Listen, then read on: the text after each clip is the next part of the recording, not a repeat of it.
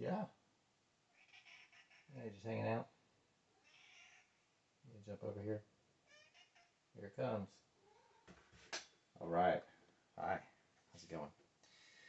Welcome back to Unraveled Game Thoughts. Thanks for joining Wasabi and I today. Um, don't have a solo comparison and not doing a playthrough. Just a random assortment of things that are on my mind for this week and giving a reason why I might not be getting to the next solo playthrough quite yet. So the things down the road for those solo playthroughs, I believe, I think I did Obsession already. I'm just looking at my board game collection. I'm not sure if I've done Viticulture. That one might be on the agenda. Scythe is on there. I think Anachrony is on the agenda for the solo. I don't think I've done Gloomhaven. I don't know that I'll play through it. I might just do my own uh, evaluation of that because I've played it a lot, so I don't feel like I um, have to do a whole lot. Tapestry, Everdell, maybe Founders of Gloomhaven. Yeah, there's quite a few. Yeah, thanks, Wasabi.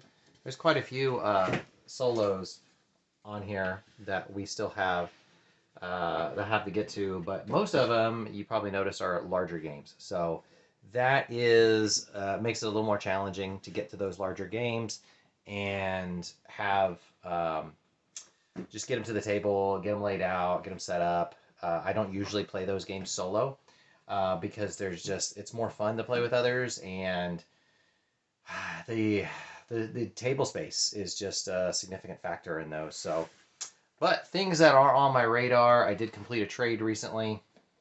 This was not in the trade. This is Aquasphere. I have not played this. It's by Stefan Feld, friend of mine.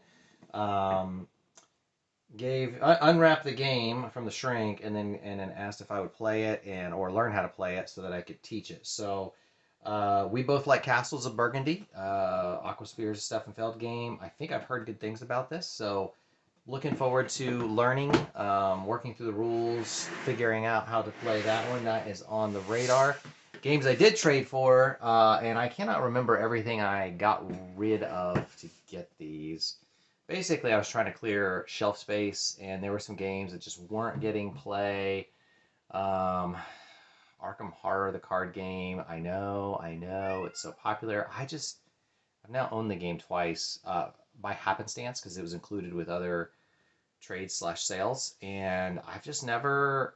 It looks interesting. I'd probably play it one day if I sat down at somebody else's table, but it is not high on my list of games to play.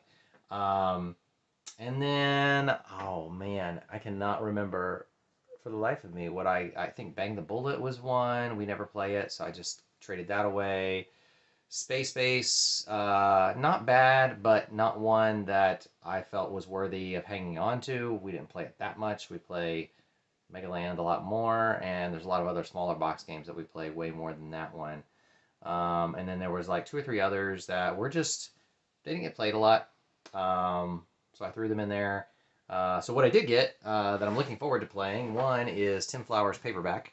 That's been on my. I really want to try this game out for a long time. Deck building word game. That looks like a lot of fun. I kind of think my family might enjoy that. I'm not sure.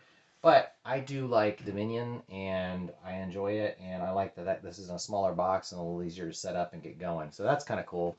Marvel Champions, Rise of Red Skull. I didn't really think I was going to get this, but it was a really good value in the trade, and I like Marvel Champions. It's a lot of fun. I don't play it a ton, but I like the idea of a little campaign, and what I really like is that there are 5 enemies in the box, which is fantastic because you only get 3 with the base game, and I haven't bought any extra enemies.